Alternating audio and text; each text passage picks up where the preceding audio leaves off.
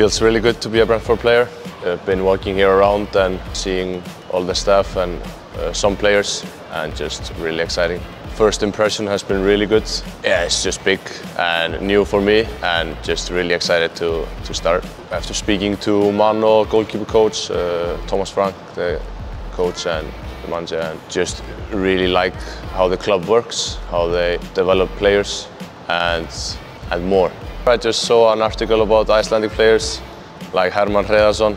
I know him a little. He coached the under-21 national team. And there's been keepers here also, Patrick, some others, but I'm a little aware. Maybe I'll talk to them soon. I had a slightly different story from when I started being goalkeeper. I started around 15, 16 years old. I was playing handball before, and the team I was playing handball for also has a football club, and the under-19s needed a keeper, and I was just playing with them for a while.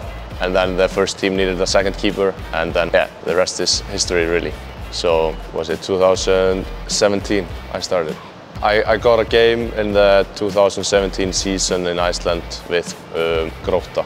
When I was in football and handball both, when I was younger I was outfield player and in handball as well.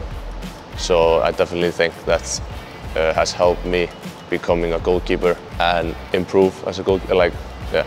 I would say my best things as a keeper is aerial duels in the box, controlling the box, and saving the ball. I would say that's my best things.